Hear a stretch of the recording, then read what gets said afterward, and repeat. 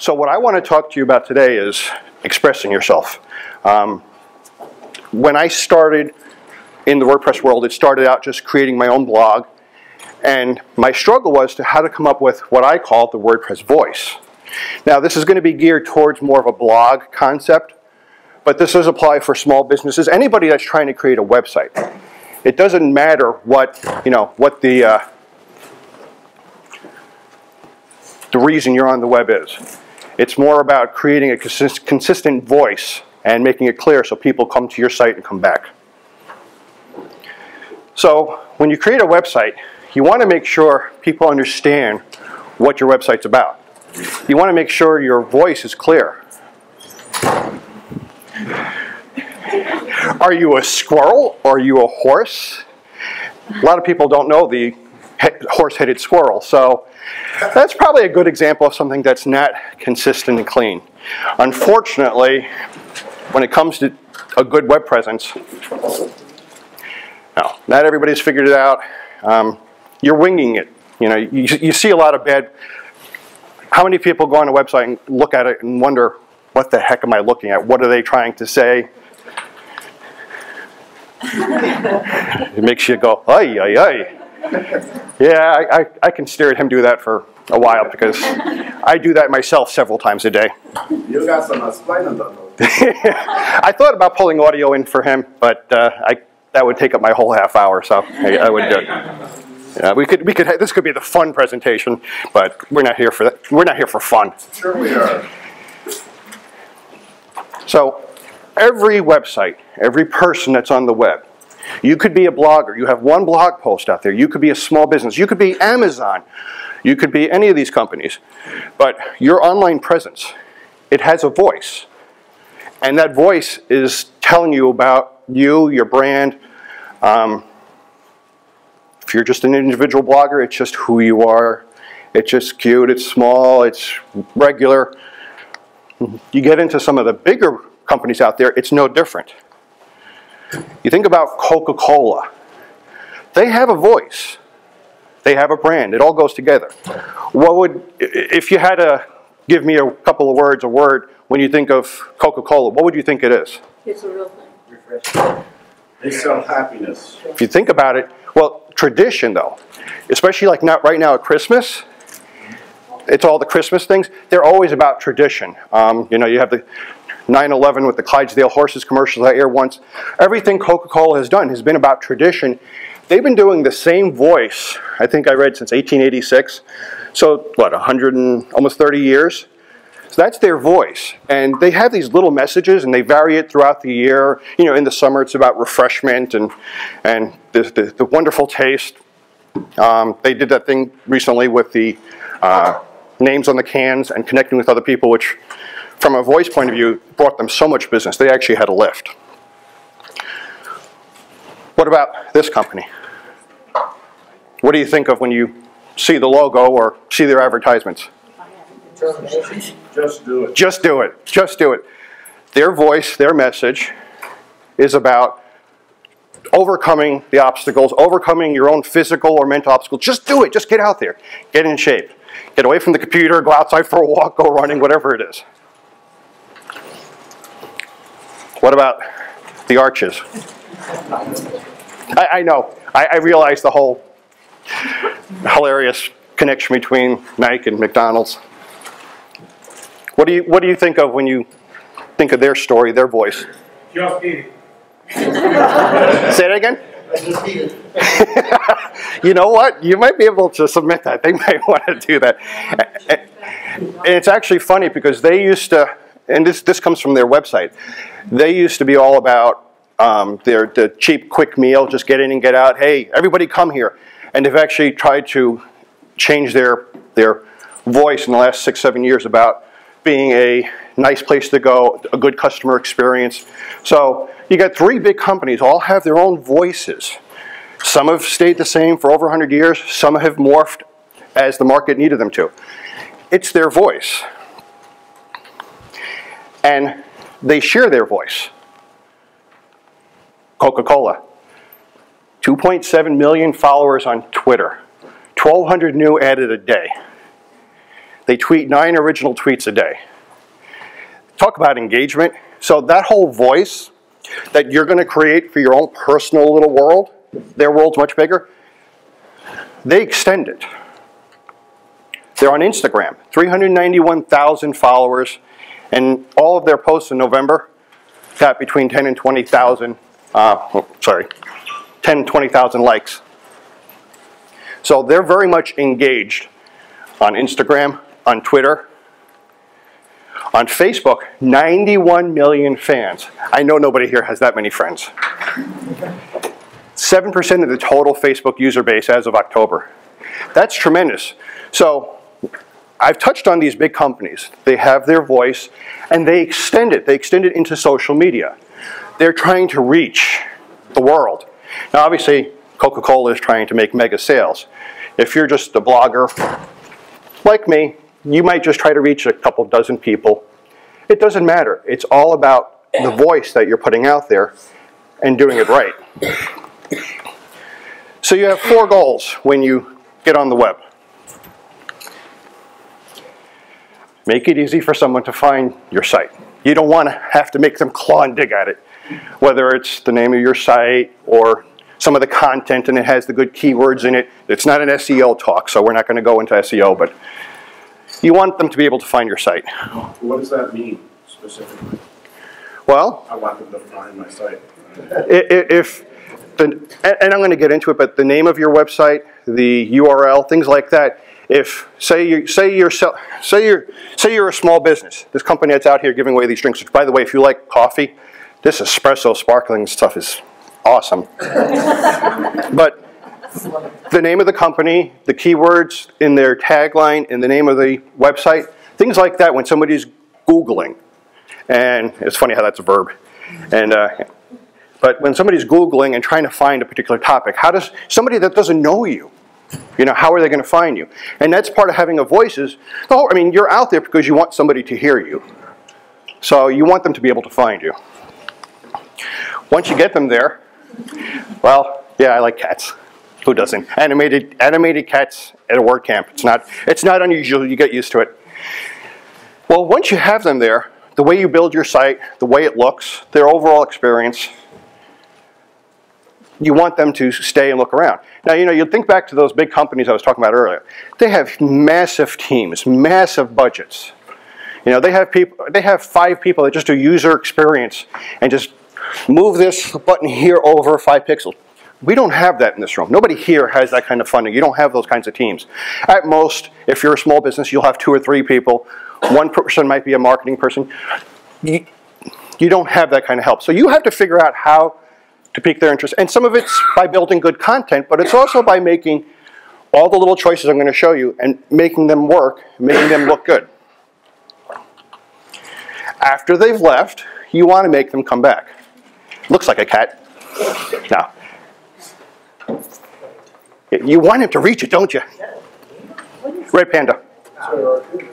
No, it's a red panda. So they've been on your website. You got them there. They like what they saw. You want them to come back. And we're not talking about ads or anything. Even, remember, you're on the web for a reason. It's because you want somebody to click on your site. There's nobody that builds a website just so nobody hears it. It's like going out in the middle of the courtyard and just yelling something and doing it at 3 in the morning when nobody's here. No, you don't do that. You do it when everybody's here. Yeah, enough mimosas and then throw in a little bit of caffeine. And yeah, there's always exceptions. Nothing's absolute. But once you've got them to come back to your site, you also want them to find you in other places. So you want to extend your voice to your entire online presence. So that way, you're not this little squirrel body and this horse head. Social media, you don't have a horse head on Twitter and a squirrel body on Facebook. You want to be consistent. So you want to be able to extend that voice that you're creating on your site into the rest of the world, and that's social media. And how do you do it? You use your WordPress voice. We're getting there. Because you're not a Jedi. It's funny when you're trying to find pictures, what you can find out there. And I didn't want to go traditional with Darth Vader doing things. I found that, and I mean, there's enough of us nerds in the room that can appreciate a little bit of dressing up, not just on Halloween, and so, but you're not a Jedi, you don't have magic powers, so all you can do is do your best and try. With enough mimosas. You think you are. Amazing what you think you can do. So, you're not a Jedi, you don't have magic power, so by creating this WordPress voice, making it consistent, making it reach the web to social media, you'll get people. So how do you do it? It starts there. That's me. It starts with your URL, your web address. How many people I know? I own 55 domains. And they don't know what to do with them. They just have them in case they want to use them one day. That's on the high end of the number. You know, how many of you have more than one website that you own, whether it's actually published or not? All right, so you have multiple domains. I do. I mean, a lot of people do. But what are you going to do with them? Are you going to use it? You obviously saved the name for a reason. You saved that URL because it was something that you thought was relevant to you. Maybe not now, maybe later. So that's the most important thing. Get the web address before somebody else steals it. You know, how do you think John Twitter felt, 10 years ago before he bought Twitter.com, So get a web address, buy the domain, different session, talk about hosting and domains, things like that. Now, the name of your website doesn't have to necessarily match. It doesn't have to match the URL. My website, Idle Rumblings. And there's a story behind that, but I'll get there. I rumble a lot, I ramble a lot, and it fit. It's not necessarily the name of my website. It's not R Coffee. My name is Rich Robinkoff. R and then Coffee. It was something cute. So that's just my personal website that I've had for a couple of years. I don't do much with it, but it's me. When I created my blog, Idle Rumblings, it fit me. It fit what I was thinking. The way that came about was actually, I was sitting there telling somebody on Facebook, I was ranting about something. I'm like, sorry about my idle ramblings I was typing. Well, autocorrect, who's had autocorrect issues here? For some reason, I don't know how ramblings turned into rumblings. I liked it, so it stuck. So I now use Idle Rumblings. A tagline. So this is the trifecta. You've got a URL, rcoffee.com. Idle Rumblings is what I call my blog. Describe it. Come up with something catchy to support it. Don't forget, taglines will show up in Google too. So as people are searching, things like this do matter. When they get to your website, having your tagline show up right away. Gadget-loving, techie, highly caffeinated foodie. That's me. It's simple. It can be simple. It should be short and simple. If somebody sees your website and sees your tagline and can't get it in a couple of seconds, you've made your tagline way too complicated, or it just doesn't fit, it's dull. Yes? How long should that be? Everybody has a different opinion on it. I think this fits, well, and what is that, 50 characters maybe? 30, 50, 60 characters. It's one of those things. Make it fit, be short and concise, keep it simple, but let it tell the message. This took me a couple of days. My wife and I were sitting there batting around. Well, how would you describe me? And I made a list of keywords. I like gadgets, I'm a techie, and they're two different things. I love my coffee, that's part of the R Coffee, I'm a coffee fanatic. And I'm a foodie, I like to eat. So, it just, well, why not just make Idle Rumblings thoughts of a gadget-loving, techie, and highly caffeinated foodie. So right now I've got my URL, I've got my blog name, and I've got a tagline. So at this point, you've got enough to start. You've got your voice. I'm a gadget-loving techie. That's my voice. That'll carry forward in everything I do. Do you have a logo? Okay, for those of you that are just flying solo, you're just starting a small website, you eventually want to turn it into something that, well, maybe you sell some things on it, or you're a small business.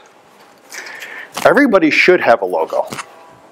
Everybody should have some kind of representation of them that's not their picture, not their face. This was something, I was a student, I was in some design classes, and I was in the, I think this is, I don't know Adobe well. I was in Adobe Illustrator week, and they told us to make our icon. Well, and yeah, it's not pretty. I'm not a designer. I'll say that now. It's not pretty. But that was my first graphic I ever made. So I'm very proud of that, and that will be with me for eternity, or until somebody pays me and makes, you know, good money and I can make it fancy. But having a logo that represents you, because that logo will be visible other places, people will remember it. I'm building a theme here, you know. You're memorable, you're consistent. Having a simple logo, if you can't draw, I can't draw. If you can't design, you don't have the tools. It's not expensive to find a graphic designer to make a simple one. Yes, even you small bloggers, there's no such thing as a small blog. Everybody that's out there that wants to say something, their voice matters. So create a logo. If you have a logo, this little thing that you see in your browser tab, that's a fave icon. Who here that has a site actually has their fave icon set up? Okay. It wasn't that difficult, right? WordPress, I use, what is it? Fave icon by Real Fave Icon Generator.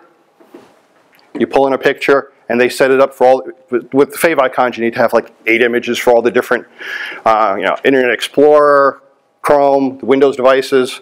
So if you bothered getting an icon, why not extend it and have the fave icon? You know, now we're getting into the periphery. It's not that important, but since you've gone to the trouble and you've been building your voice here, make your little fave icon. Make it so that way somebody can go to your website and they recognize that. Now, you'll see my site in a second. That logo doesn't show up anywhere. We'll talk about that in a minute why. Yeah? Can you answer the question? What the heck is that?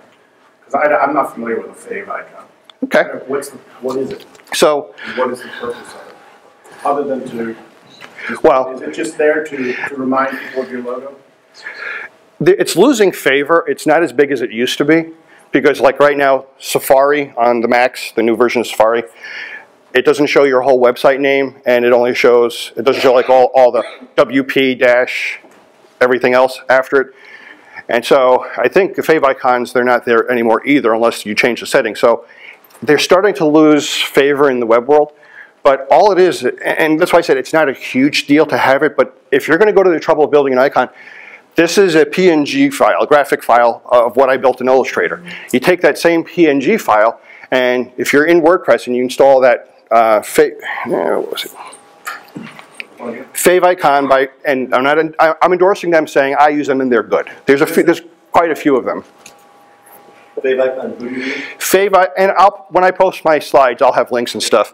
But Fave icon by Real Fave Icon Generator, and all you do is you have your icon in your media library, and you pull it in to the generator, and it'll go out to their website, and it'll create all the files. And 8, 10, 12, 16, I forget what it is, but there's all these different sizes. They tell you the rules. It needs to be square dimensions, like 200 by 200. And why? Because when you're browsing and you have a tab open with the site, it's just there. It's a little visual cue. That's right. Yeah, I'll show you. It's a little bit. 25 tabs open at once. Yeah. I got you. It's there to, Yeah, when you have 25 tabs open, all you're seeing now is this. right. So it's a little visual cue. And to remind people who you are. Put on your emails as well? You send out emails? I don't do email blasts or anything like that, so I nothing sophisticated like They that. don't show up on mobile devices, though, do they? Or do They should. According to the site, they should. So I'm guessing it depends. yeah, I know on Apple device. In fact, the generator has a thing where it sets up where it'll tell you this will work on Windows 8 laptops, because you can actually set it up so on Windows 8 the tiles, it'll actually show up there. So, and that's another thing, as Windows 8 grows, I'm a Mac guy, so I'm not going to make the Windows joke, but as Windows 8 grows and you have those tiles, you can actually create a fave icon that will work as part of a tile. So say you have somebody's site that you really like, if you create the fave icon and it has the Windows 8 tile, that'll be the little Metro panel. So you've personalized all these things. You've got a name, a URL, tagline, icon. It's actually not a lot, but it takes a lot of effort to do it right. You know, you want to make sure you've built it all so it all matches. All right? So you've got your site now, and you've got all these things planned, and then you create your site. Oh my God, it's so boring. It's just a regular site. It doesn't look like anything. So you got them there, but they're not going to stay. They're going to be like, oh, this is so, you know, it's not, okay, it's not 1999. You don't have flashing colors and letters, and, you know, let's not go back to that. That would have been a good insert here, huh?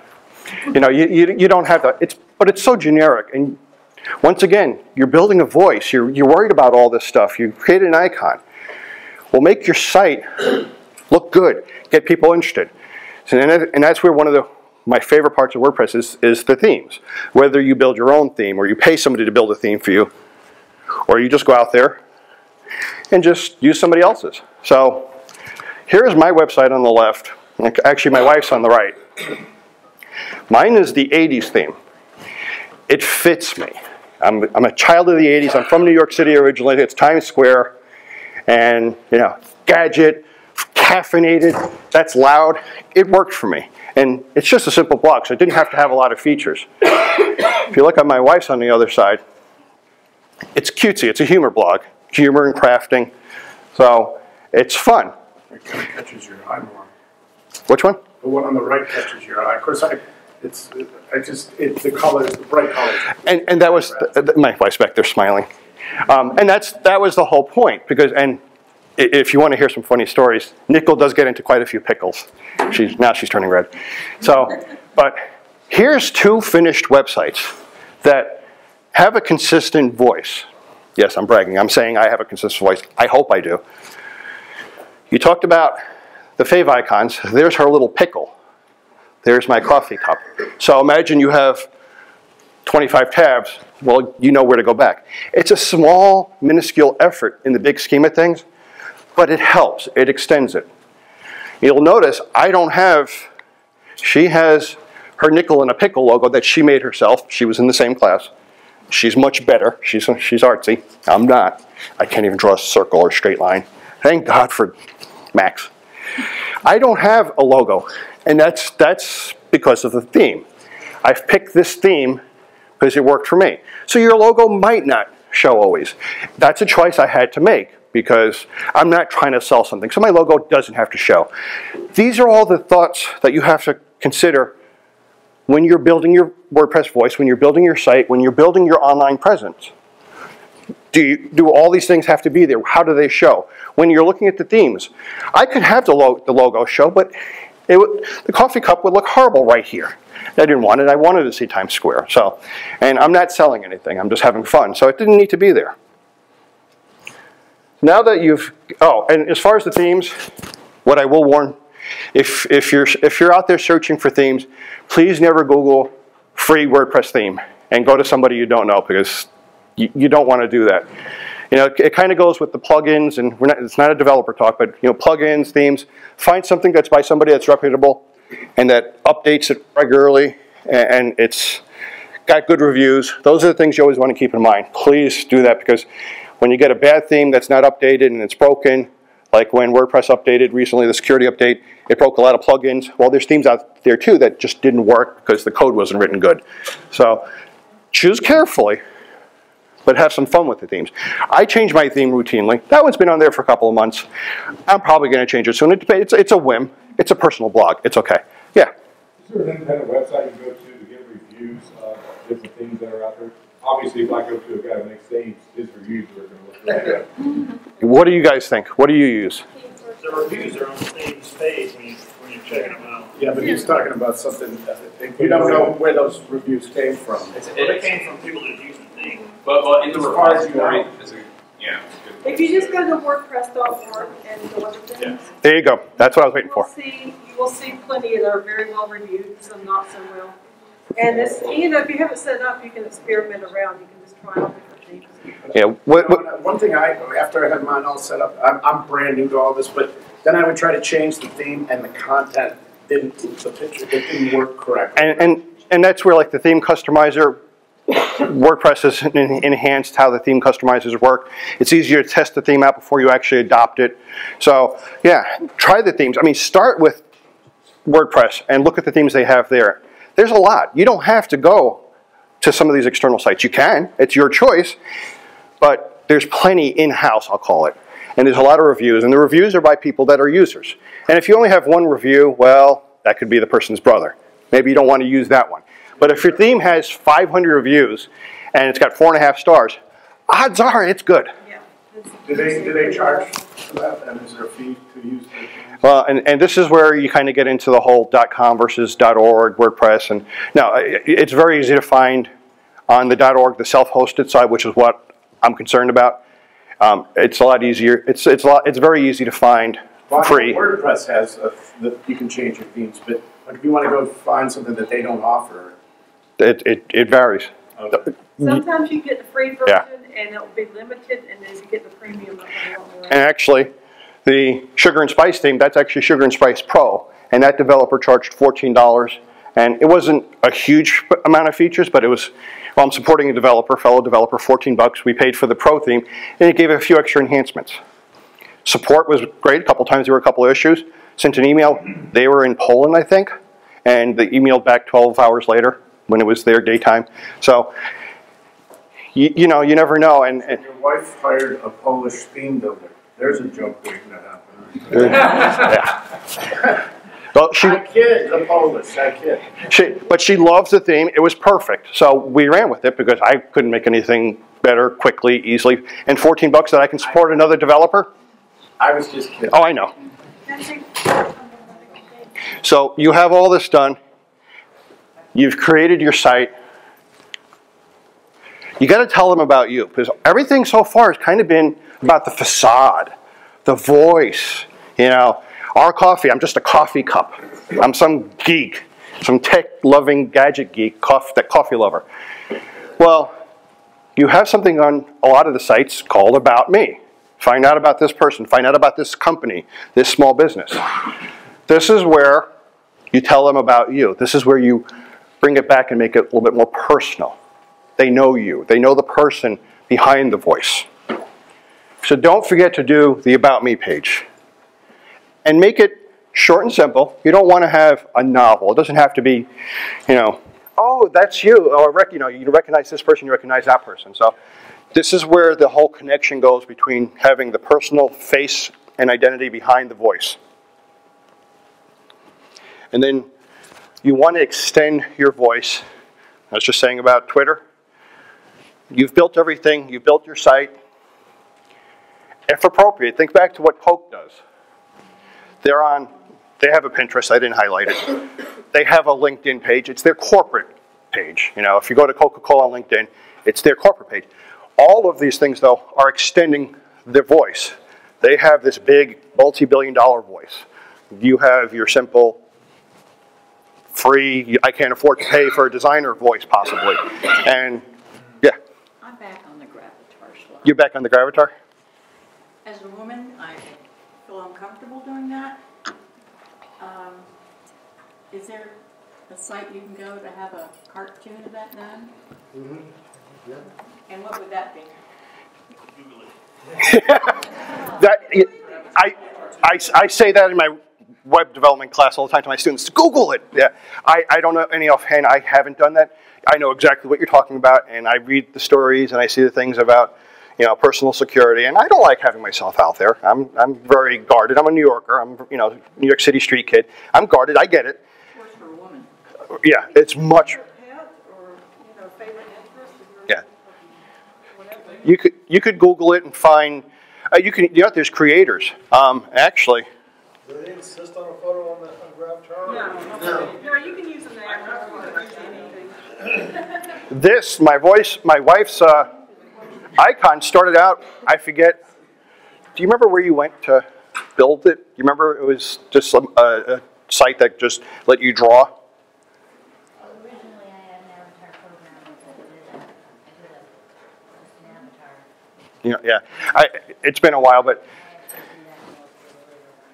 she took what she had done on the caricature website built it, and then she went back in Illustrator when she was in the Illustrator class and actually created that. But it looked very similar. So at times, her profile will show that. At times, it will show her face for the very same reason.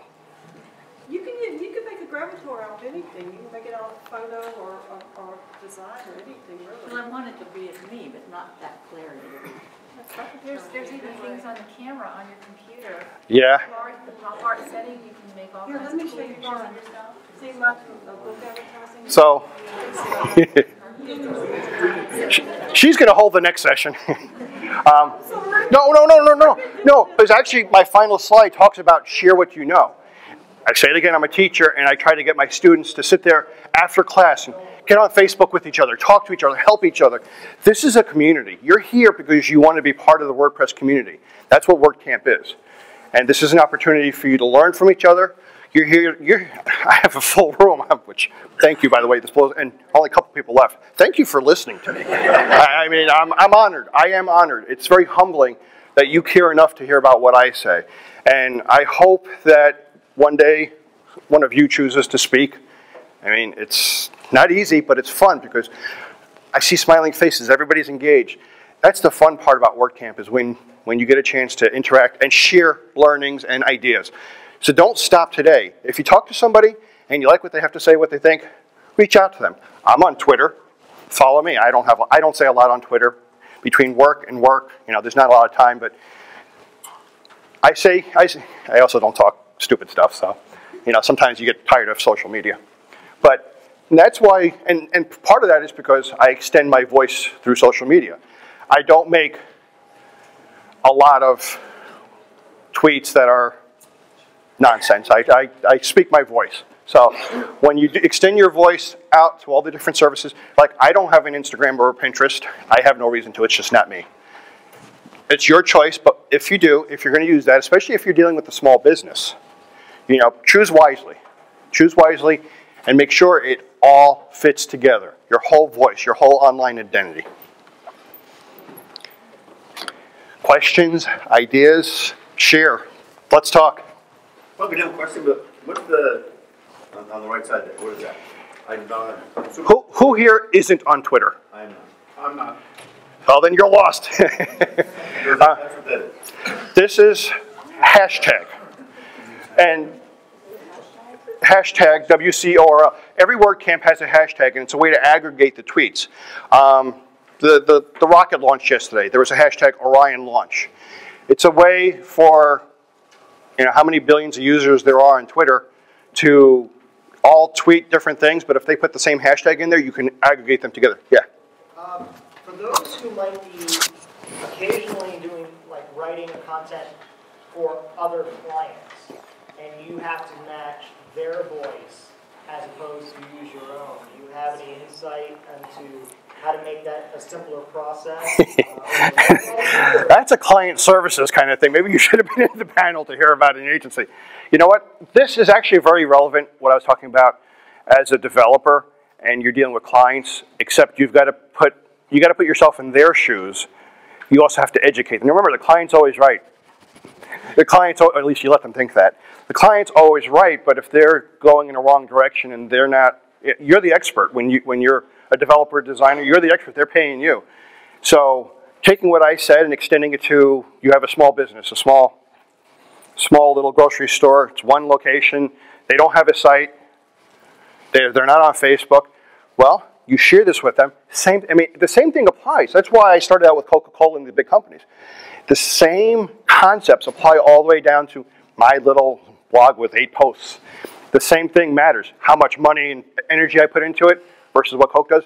Well, that's the difference. Do I need to? No. Do I have the money? No. So if you have a client that doesn't get it, and they're putting, you know, think back to the squirrel horse head thing. And if that's them and they think that works, well, if you can influence them and help educate them, clients can't always be swayed. There's isn't there, it's been a while since I've been doing this, but there's a website out there that will, is it like Owl or something where they'll update, you list all of your social. Food Suite. What Food Suite, yeah, it's Owl. And that mail, I couldn't think of it. So, but the mails, it automatically updates for you, is it not, isn't that right? So you don't have to sit there and go to each account. Yeah, and that's ways to leverage social media. You know, let me finish about the hashtag. So we were talking about the hashtag. If you go out there,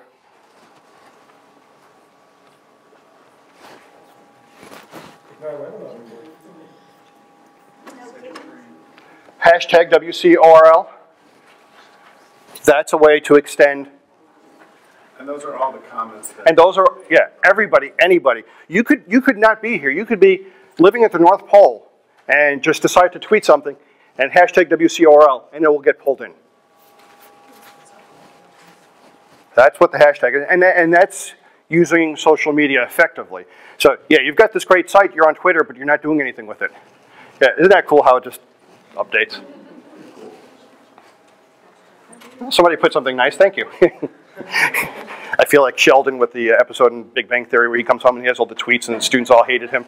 Do you really want to see it? So, Howard Stern's like, I don't go on it anymore because people are so nasty. As an educator, I dare not go to ratemyprofessors.com because I don't want to know what they think. My class loves me, but I don't want to know what they think. Anything else? We only got a couple minutes left. Thank you, everybody, for listening and sharing. Enjoy the rest of the day. Enjoy the rest of the sessions. Come back to the next WordCamp. Go to Miami. Go to Tampa. Yeah. Do you know what that Twitter plugin might be that we're looking at? That's WP Armchair. Yeah. David Bissett, Dimension Media. He was up there. Yeah, top right corner.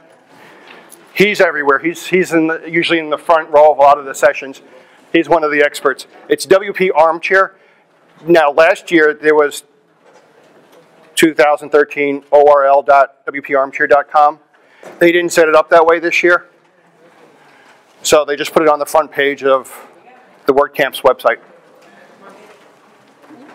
Where did you say you teach? Where did you say? Technical question about it. You know if that just pulls in from Twitter. That would pull in Yeah. I mean, it's more complex than that, but yeah, it's just reading, it's aggregating the hashtag. I see one last question in the corner. Quick thing, caricatures came across a website called 5RR. Starting about $5 for artists out there that'll take a picture and turn it into a character. Go talk to him. Tweet it. Oh, you on Twitter? Get on Twitter.